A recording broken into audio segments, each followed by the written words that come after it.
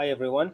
So I wanted to show you really quick what you do if you have your filament getting stuck on the filament sensor on the Ender 3 Max.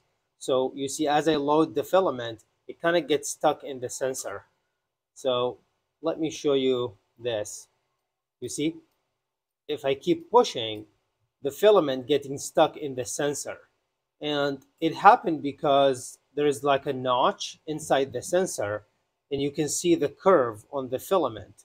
So all you have to do is to rotate the filament to the other side and make sure you have an angle cut on the edge of the filament.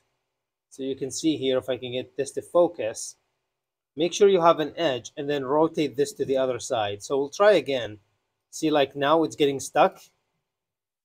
I really can't push this hard enough to make it go. All I have to do is rotate the filament to the other side and see it went through right away. So it usually gets stuck in the middle of the sensor. This is the Ender 3 Max, and it's just an easy to get around it by rotating your filament to the other side. I hope this is helpful. Thank you for watching. I'll see you in the next one.